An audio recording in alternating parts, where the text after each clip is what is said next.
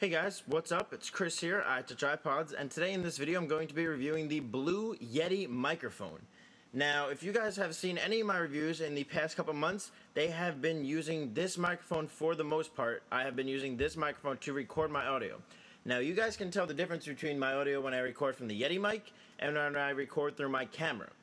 Right now, what you're hearing me is talking through my DSLR input, my DSLR's built-in microphone. You guys can maybe hear it peaking here and there. Right about now, you guys should be able to hear me speak through the Blue Yeti microphone. Now, I'm about a foot and a half away from the Yeti mic right now, so you guys should definitely hear a big improvement in the audio quality coming from my DSLR, then going to the Blue Yeti microphone itself.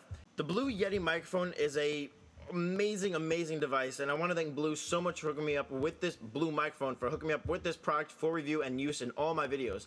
So whenever you guys watch my video, the audio is being brought to you guys by Blue microphone. Whenever you guys hear my video, for the most part, the amazing audio, like I said, is because of Blue microphone, BlueMic Yeti mic. So if you guys are interested and you guys like how my videos sound, definitely go and check out this product at the end of this video at the link in the video description. Now, a cool thing about this, let's just look at this microphone in the first place. It just looks amazing. It looks professional. It looks like it should be in a studio. Whenever anybody walks in my room and they see this, they're like, "What are you doing? Are you a music recorder? Are you a producer? What are you doing with that microphone?"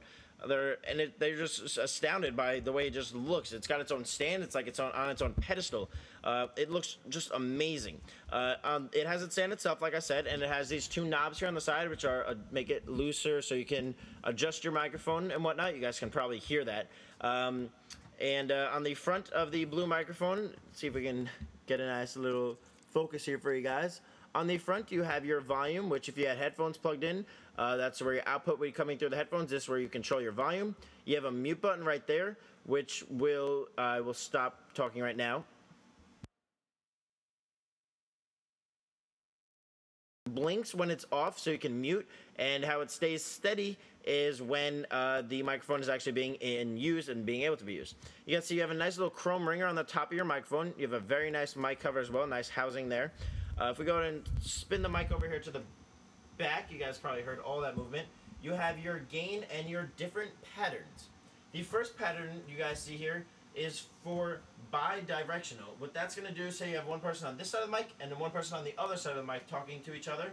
So that's going to be great for interviews. If you guys do a lot of interviews, this will definitely come in handy for you. The next one you guys see, the full circle right there, that is for omnidirectional. That's for if you just want audio coming from all three condensers inside the microphone. That's if you want to get audio from all around you. So that's going to be good for conferences if you're going to be recording something like that. The next one you guys see over is the one I'm using right now called the cardioid. Excuse me if I'm saying that wrong. It's basically so it gets the audio from one direction on the microphone. So you guys may not be able to hear me this well right now because the microphone is turned around. So this is going to be great for podcasts, or if you guys do a lot of voiceovers, it's going to be great for that.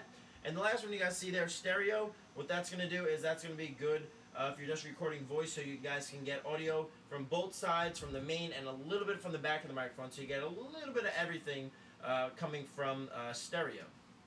On the bottom of the mount, you guys can see down here you have a USB input. That's how it's going to be powered and how it's going to record. You have your shock mount right here, or your mic mount right in there, and you have your headphone jack right there as well. You have your gain on the back of the microphone, which will control the amount of signal that is sent from the microphone to your computer, recording the audio as Inside of the hood of your microphone right here, under the hood, you have 3 condenser capsules. Most USB microphones you'll get out there on the market have 1 or 2. This one has 3, so you're going to be getting an amazing sound quality coming from this microphone. It's going to be picking up the most that it possibly can. Now, a couple downsides to this device that I've found. It picks up a little bit too much sometimes because it's not in a real shock mount. Say if you just have it on your table and you're recording a podcast, or if you have it on your desk and you're recording a podcast, or if you're doing a video like me, if you put a product down it's gonna pick that up. It's good that it's so super sensitive. It'll pick up your voice from a good distance, and it'll definitely pick up every detail of your voice. But the downside to it is that it's very, very sensitive, and it'll pick up a slightest bump on the table, the slightest knock if you just bump into the table, and it could shoot your whole review down. It could just ruin your whole video, and you might have to start over or something like that. But like I said, it's not that big of a flaw if you just put it off to the side a little bit more maybe, or figure out a place for it that you won't have that sound if you want to have it hitting the ground or won't have it hitting the surface that you're on. But all around, it's an amazing USB microphone. It has amazing sound quality. It's available on BlueMic.com. You guys can see it back there in the background for $150. It's a pretty steep price point, but they also have different microphones, different USB microphones out there. They have the Yeti Pro. They have the Snowball. They have ones for your iPod. If you want to put in a microphone on your iPod, you can do that as well, so you can go around and have a portable recorder. But I really do enjoy this Blue USB Yeti microphone. It has amazing sound quality. As you see right down there, THX. It has really, really nice sound quality. I do enjoy it. Also, on the bottom, you have rubber feet, so that will keep it from sliding around on your desk as well. So they did think of a lot when they did. They maybe missed a couple things, but all around, I really do enjoy this microphone. It's a great product. It helps my videos out so much by giving my videos so much better audio quality. And I want to thank you guys for watching my review. I want to thank you, Blue, for hooking me up with this product for review and use in my videos.